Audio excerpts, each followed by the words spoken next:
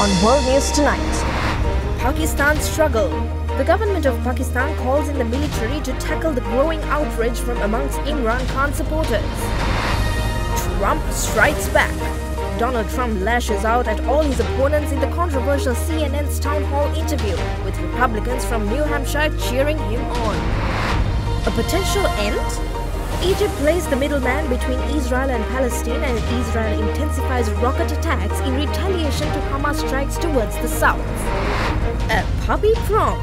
Pampered poachers parade in elaborate costumes in San Diego's infamous canine prom.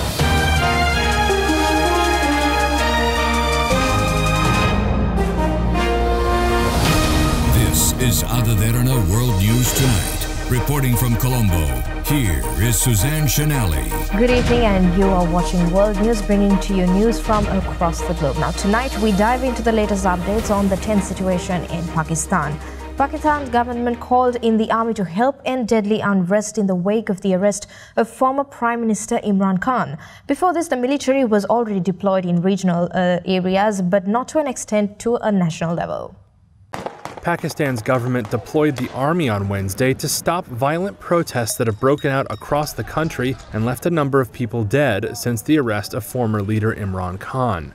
Prime Minister Shehbaz Sharif on Wednesday warned protesters the government's response to the unrest would be, quote, iron-handed.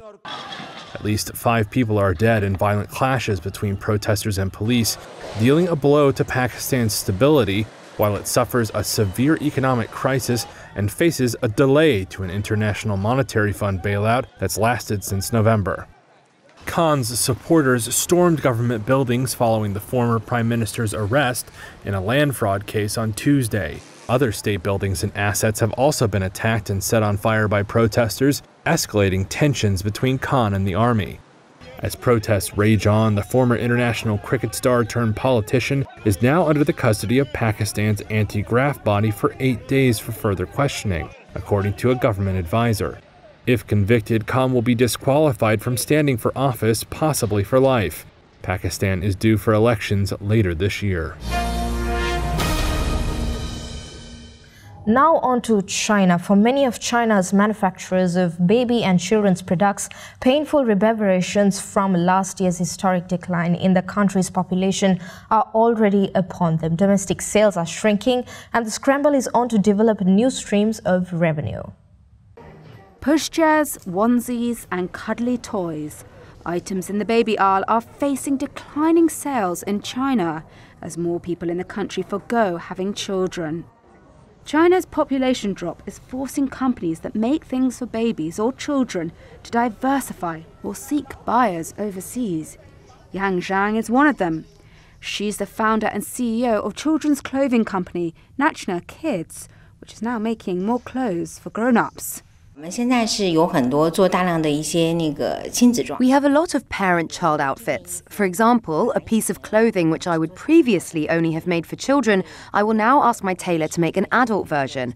Right now, the sales volume of adult clothing is actually pretty large. This is how we're currently preparing for the declining birth rate.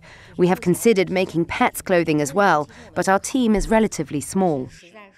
Last year, China's population fell for the first time in 6 decades. And in April, India officially became the world's most populous country. The knock-on effects have been swift. China's market for baby food and diapers is the world's largest, but it's expected to contract this year for the first time since Euromonitor began keeping data in 2012. The research firm estimates that the market will shrink by 2% to $37.2 billion by 2025. Baby companies are going to face declining margins. Sean Rain is the managing director of China Market Research Group. For years, China has been the major growth driver for the world's largest baby care companies, whether it be infant formula or diapers or children's toys. What's happening is a lot of these multinational brands are starting to focus on India, because India is still continuing to grow and has eclipsed China as the world's largest country in terms of population. Birth rate declines are not expected to end anytime soon, with analysts noting young Chinese adults are not keen to have more than 1 or even any kids due to the sky-high costs of child-rearing. Israel hit Islamic Jihad targets in Gaza for a second day, and Palestinian militants launched hundreds of rockets across the border, setting off sirens as far away as Tel Aviv, while Egypt began efforts to mediate an end to the fighting.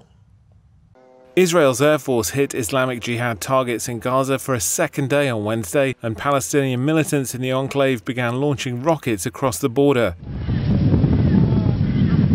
Sirens sounded and people, including these beachgoers in Tel Aviv, were sent running for shelter. Esti Shabelis lives in Tel Aviv. The military said it was trying to hit rocket sites preemptively as blasts rocked different points, including what witnesses described as a training camp in the northern part of the Gaza Strip and an open area in the south. Several were killed, medical officials said. Their identities were not immediately clear. Minutes after the strikes, sirens sounded in Israel, initially among border communities, but soon also in and around the commercial capital Tel Aviv, 37 miles north of Gaza. There was no immediate word of casualties in Israel, though local media reported that a home was hit in the town of Sderot. In Gaza, multiple contrails could be seen ascending as rockets were launched. Mid-air explosions signalled interceptions by Israel's Iron Dome aerial defence system.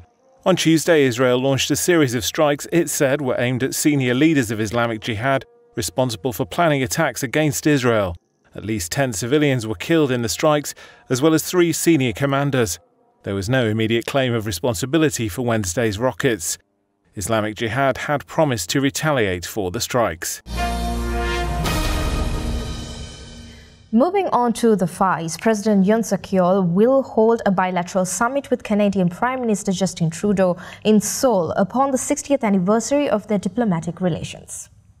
Prime Minister Justin Trudeau is expected to travel to Asia next week for an official visit to South Korea and the G7 Leaders Summit in Japan. Trudeau is set to visit Seoul between May 16th and 18th and meet with South Korean President Yoon Suk-yeol to advance shared priorities including economic and energy security, the path to net zero emissions and human rights. It will be the Prime Minister's first official visit to the country, according to his office. The agenda focused on trade, while in South Korea, Trudeau is also expected to promote the Indo-Pacific strategy that the Canadian government released last fall. The strategy aims to advance ties in the region and promises nearly $2.3 billion in new spending over 5 years, including for trade and military projects intended to counterbalance a rising China. Following the visit to South Korea, Trudeau is slated to attend the G7 summit taking place in Hiroshima, Japan from May 19 to 21st. The Prime Minister's office says that his priorities at the meeting will include collaborating with G7 partners to support Ukraine and advance the transition to cleaner economies. Former United States President Donald Trump's appearance on CNN's town hall was the first time in years that he faced prolonged questioning from a news outlet outside the friendly confines of conservative media. Trump's participation in the public forum came as he turned his focus to potential 2024 general election rematch with Democrat Joe Biden. CNN hosted a town hall with 2024 Republican presidential candidate and former U.S. President Donald Trump. Over the course of the night, Trump took questions from New Hampshire Republicans and undeclared voters who plan to vote in the 2024 GOP presidential primary about a wide range of issues. Trump made claims about the 2020 election, violence on January 6, 2021, the economy and his handling of records after leaving the White House. His 70-minute onstage in New Hampshire served as a vivid reminder that the former president has only one speed and that his second act mirrors his first. He is, as ever, a celebrity performance artist and even out of office remains the center of gravity in American politics. Trump was so focused on discussing and defending himself that he barely touched on President Biden's record, which people close to Trump want him to focus on. But he was disciplined when it came to his chief expected primary rival. Donald Trump defended January 6 as a beautiful day. He hailed the overturning of Roe vs. Wade as a great victory. He wouldn't say if he hoped Ukraine would win the war against Russia. He talked again about how the rich and famous get their way. Women let you, he said. and he refused to rule out reimposing one of the most incendiary and divisive policies of his term in office, purposefully separating families at the border. Trump's answers played well in the hall, but could all find their way into democratic messaging in the next 18 months.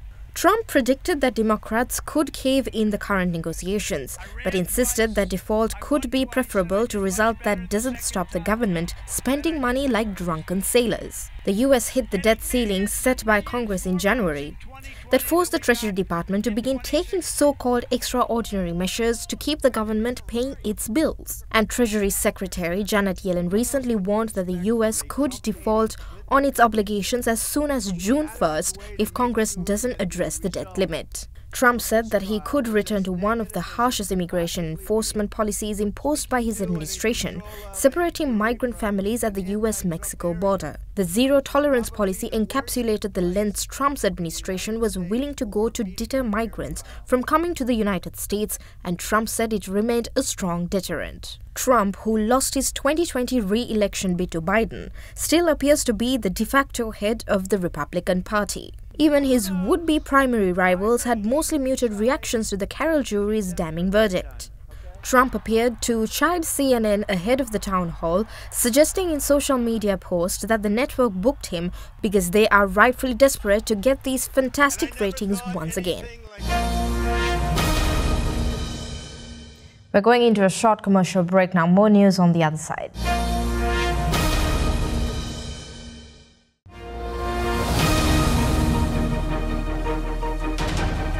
Welcome back. US President Joe Biden piled pressure on Republican lawmakers to move quickly to raise the country's $31.4 trillion debt ceiling or risk throwing the US economy into a recession that could kill thousands of jobs. U.S. President Joe Biden piled pressure on Republican lawmakers Wednesday to move quickly to raise the country's $31.4 trillion debt ceiling or risk throwing the U.S. economy into a recession that would kill thousands of jobs. Because if we default on our debt, the whole world is in trouble. This is a manufactured crisis. There's no question about America's ability to pay its bills. America has the strongest economy in the world, and we should be cutting spending and lowering the deficit without a needless crisis, in a responsible way. The pressure comes as talks between the White House and congressional Republicans kicked off ahead of a possible June 1st default on American debt. The Democratic president said that Republicans' opening proposal for spending cuts was far too steep. It makes huge cuts in important programs for millions of working and middle-class Americans, programs they count on.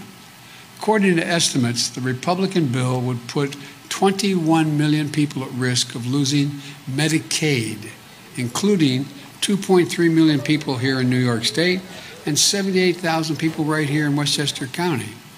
It's devastating. It's not right. Republicans have vowed to support raising the debt ceiling only if Biden agrees to retroactive reductions in government spending. The president wants the debt ceiling lifted without spending cuts attached, but said he wants to negotiate the next budget. But some see reasons for optimism on a deal. The Biden administration has signaled an openness to certain proposals that might raise revenues and streamline spending. One area of agreement may be the Republicans' demand to claw back some unused COVID-19 relief funds. And the White House on Wednesday joined Republicans in calling on Congress to pass legislation that would help speed up clean energy and fossil fuel projects. Biden will meet Friday with the top Republican and Democratic leaders in the U.S. House and Senate.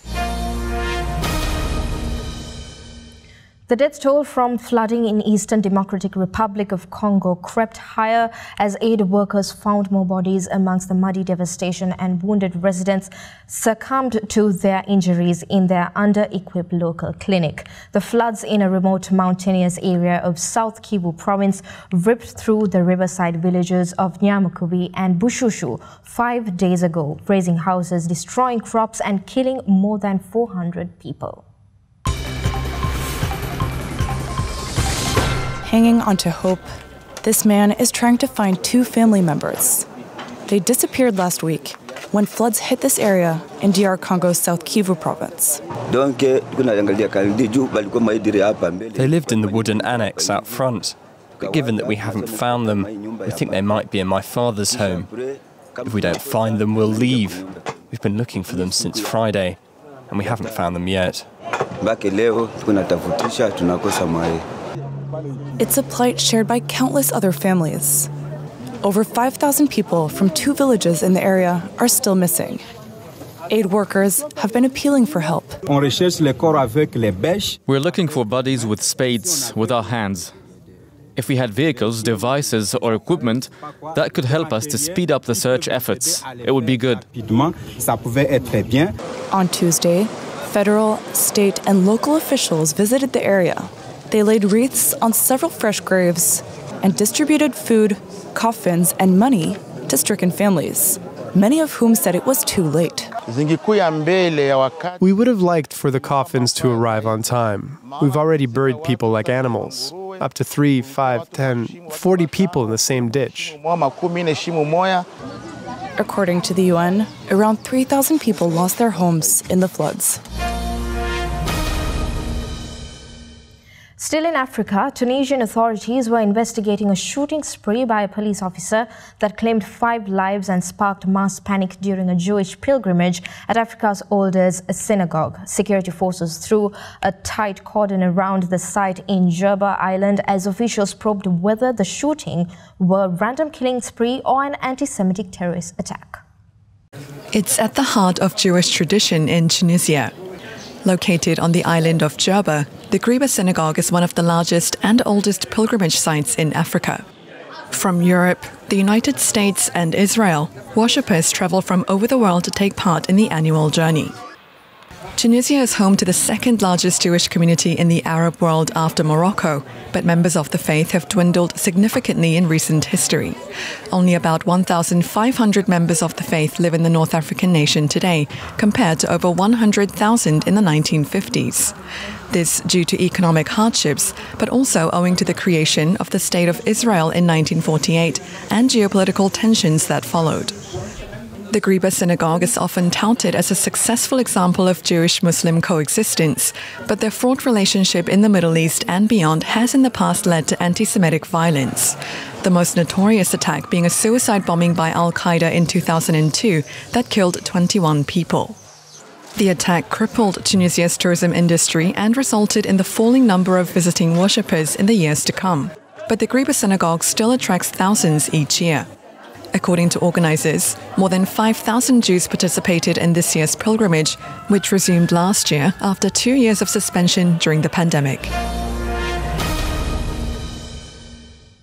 Now for updates on the world of AI. Following the craze for chatbots, Google AI chatbot Bard is now open to 180 countries, including India and Sri Lanka. It's now become all the more accessible, and there's no wait list, and the English is not the only language available. Following the craze for the AI chatbot ChatGPT, Google has released its new conversational AI service, Bard, and it is available in languages beyond English with both Korean and Japanese an option. On Wednesday, local time in California, Google removed their waitlist for Bard, which was previously only available in the United States and the United Kingdom, and opened up its use to over 180 countries. With more coming soon. And in addition to becoming available in more places, Bard is also becoming available in more languages. Beyond English, starting today, you'll be able to talk to Bard in Japanese and Korean. Google's chatbot Bard is powered by the company's Palm 2 large language model. During its annual Google I/O Developer Conference on Wednesday, Google also announced that Bard is adding app integration to maximize its utility and collaborative potential. Google also announced that they are on track to support 40 more languages in the future, while noting that adding a language responsibly involves deep work to get things like quality and local nuances right. Google has also integrated Google Lens features directly into Bard. Users can upload a photo or image as a prompt for Bard. Using Google Lens, the chatbot will analyze the photo and draft a few creative captions, all within seconds. On top of these image-related features, Google is also expanding Bard's coding capabilities, as well as having plans to soon launch extensions, including Google's own apps and services like Maps, Sheets, Gmail, and Docs, while working with third-party partners to bring their services into Bard.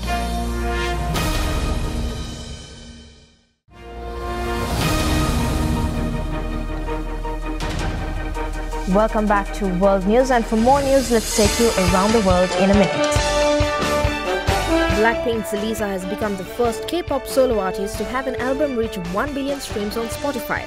Guinness World Records confirmed that Lisa's single album La Lisa achieved the record 595 days after its release. Lisa is now the one and only K-pop solo singer with 7 Guinness World Records. Indonesian President Joko Widodo, current chair of the Association of Southeast Asian Nations, stated that his country was ready to talk to anyone, including the military junta, in order to push for the implementation of a peace plan as the crisis in military-ruled Myanmar continued to escalate. Authorities in eastern Switzerland ordered residents of the tiny village of Rhines to evacuate because geology experts say a mass of 2 million cubic meters of alpine rock looming ahead could break loose and spill down in the coming weeks.